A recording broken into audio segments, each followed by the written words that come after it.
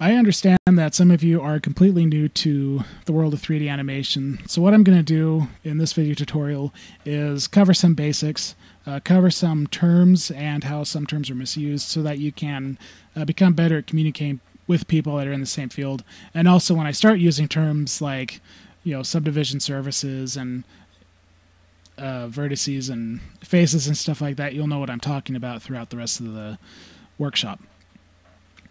Okay, the first word is modeling. This is the process of making a 3D mesh. It's nothing more and nothing less than that. It's just, the 3D form. So a modeler, their primary job is going to be, creating just a, flat shaded gray looking mesh.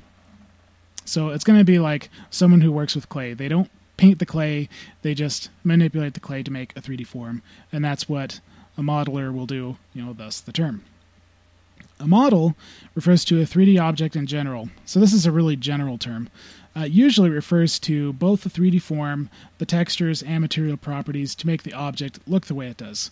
So a model can mean the whole package. So if you have a character model, it's going to be referring to not only the mesh, which is just the raw 3D information, but also the coloring, the textures, and sometimes that could also include the rig, which is the armature inside that allows you to take a character and pose them and put them in different positions. Okay, now off to some more Blender-specific terms, which are actually used elsewhere as well.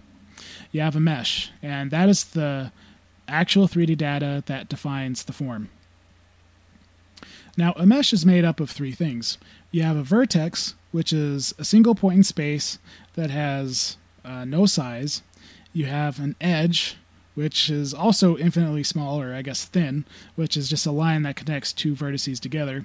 And then you have faces. Now, this is when a mesh starts to create a 3D solid form, is when you take a space between edges and then fill it in as a face. And a face can be either a triangle or a quad. Now, the term polygon is sometimes not properly used in the world of 3D computer graphics. So let's clarify some terms, how they're misused, and what people usually mean when they say them. Okay, what you see before you are polygons. If you've taken geometry, this isn't going to be a surprise. A triangle is a polygon. A square, or a quad, is a polygon. A pentagon is a polygon. And this funky little shape we have here, that is also a polygon. All polygons can be made from triangles.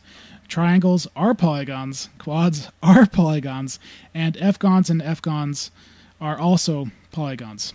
An n-gon and an f-gon is basically what these two are, as far as how they're used in a 3D application. A polygon count is the number of polygons that make up a character or scene. Now, since graphics hardware break everything down into triangles, a more correct term would actually be triangle count. Now, here's the reason why. Now, Blender uses the term face count.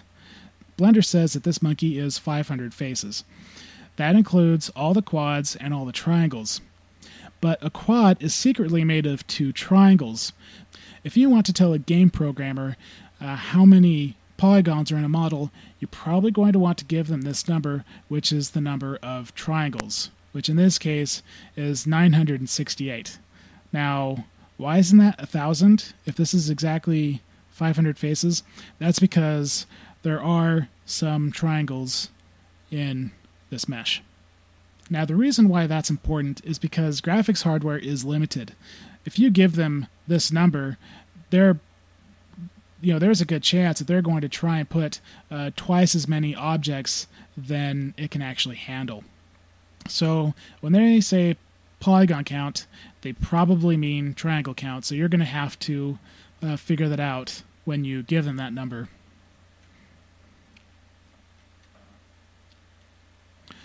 Okay, now let's go on to different ways that you can smooth a mesh.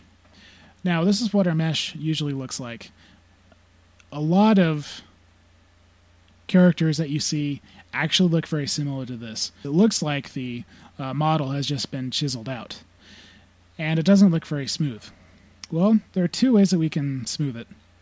The first method is done using garage shading.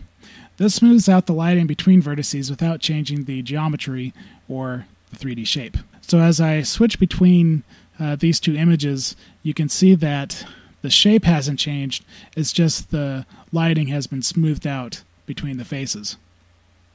This is actually a very, very fast way, processing time-wise, to make something look smooth. Now the second way is subdivision surfaces. This smooths out the 3D form by adding more faces, which is nice because we can make the 3D shape smooth without having to put all that work into doing it by hand. So if you can imagine how long it would take to create this mesh as opposed to this one by hand, that's a big difference. So we can do what's called a cage, which looks like this, and then smooth it out so it looks like that. But still, if you look at the model that's been subdivided, it still doesn't look smooth because it has a bunch of small faces on it. Well, all we have to do is use both garage shading and subdivision surfaces, and then we can have a shape that looks like this. Another thing to point out is that meshes are hollow, but even though these meshes are hollow, there are still things that we can do to make them look like they have depth inside of them. For example, the way light passes through an object with high density like water, glass, or even diamond, that gives it a sense of depth, even though these diamonds, just like our monkey mesh, are hollow. And like this hand, there isn't any flesh inside of the hand, but it looks like there is. So there are different tricks that we can use. Okay, so hopefully that will give you a crash course for terms and principles used in 3D animation. So now let's go ahead, now that you've gotten your feet wet with some terminology, let's go ahead and start learning the Blender interface.